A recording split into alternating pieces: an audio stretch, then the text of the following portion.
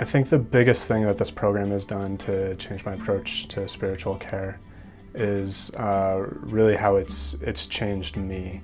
The meditation classes and just the focus on that throughout the entire program really forced me to start to look at who I am and look at how I relate to the world, and find more compassion for people. And I do feel that I am a more compassionate person.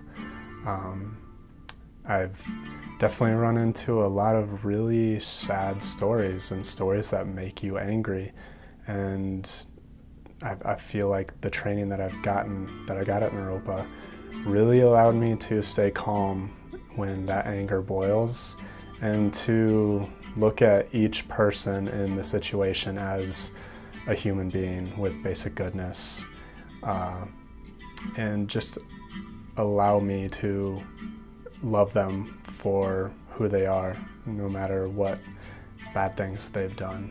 So yeah.